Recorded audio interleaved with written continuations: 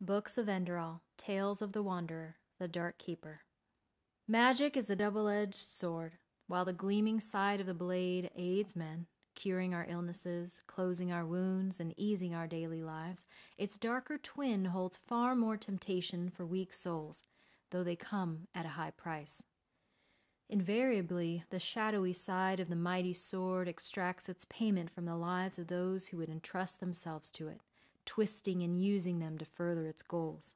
Sinestra, the school which teaches that magic, is understandably ostracized on civilized continents.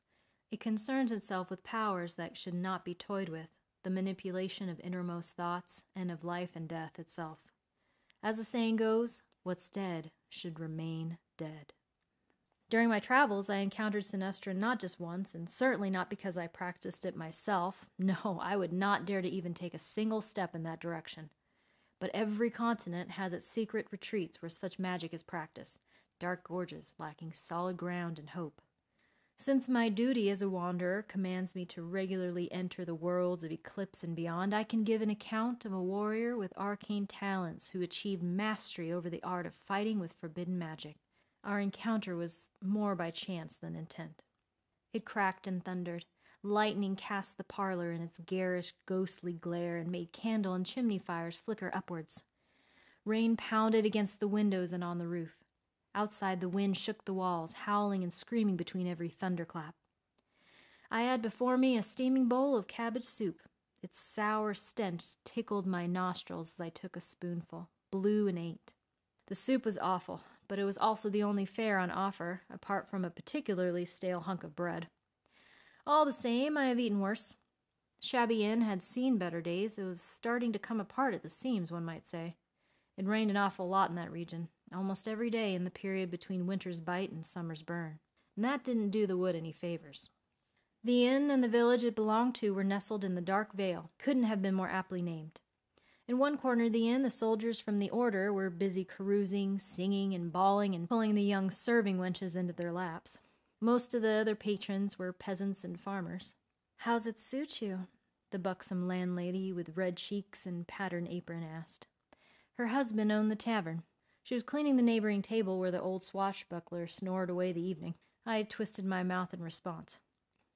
"Well, you better be thankful we've still got cabbage. Snails robbed us of all the rest. Out of nowhere they started multiplying and wouldn't stop until we found a way to get rid of them."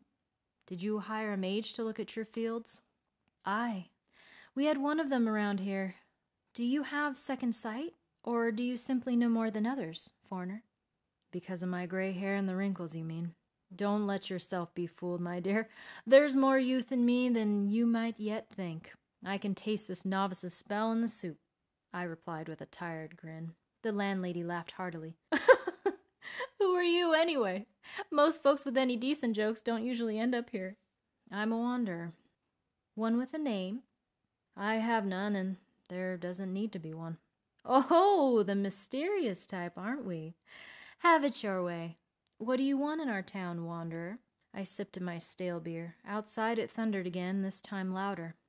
"Just passing through on my way to the North Wind Mountains." "Well, you didn't choose the best time to make your journey. It's gotten mightily dangerous since the rebels took up camp in the valley," she said, glancing at the drunken men of the order. "Is this why all the soldiers are in the villages?" She nodded. "These rebels are criminals. The whole lot of them. They should all be hanged.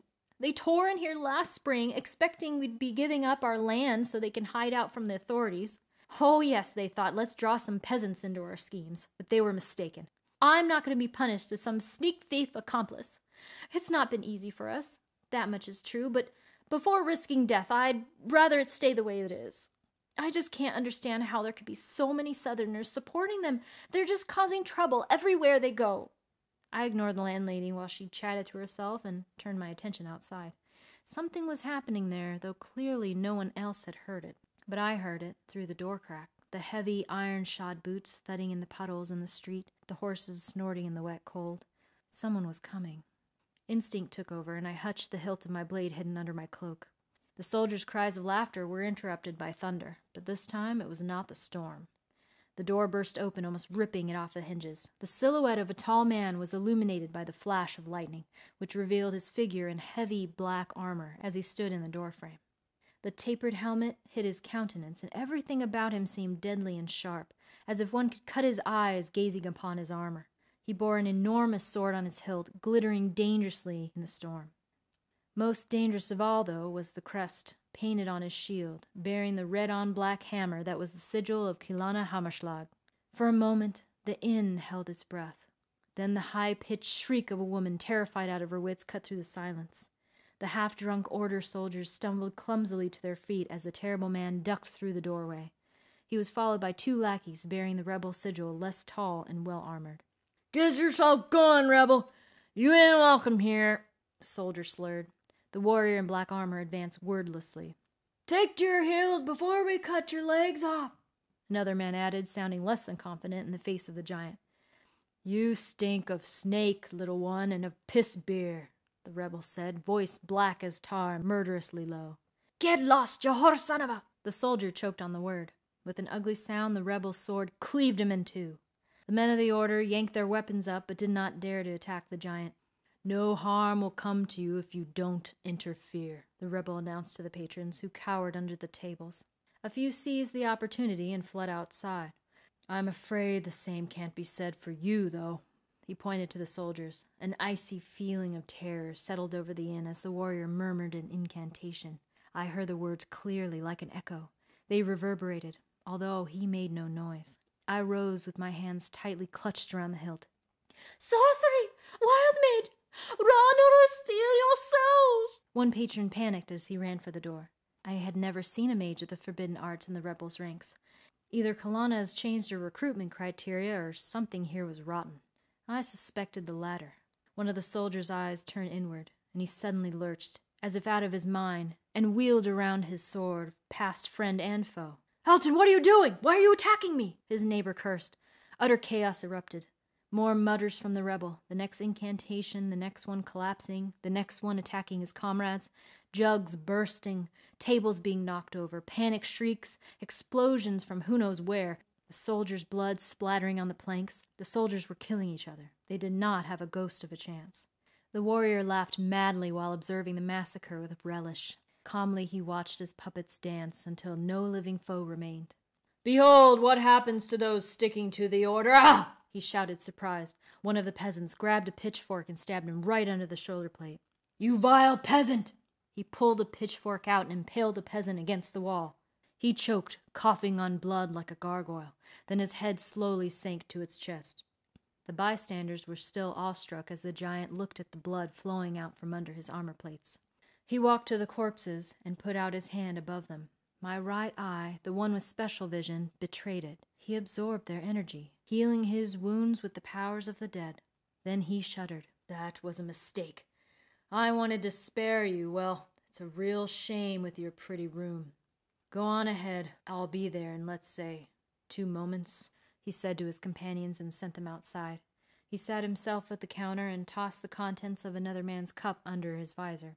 I anticipated what he intended. A wizard with such powers would be able to raise the inn and the surrounding fields to the ground, the people included. I would not allow that. "You will never lay a finger on these people again." I had positioned myself behind the warrior, prepared to do what was necessary. Slowly he turned around, eyeing me suspiciously.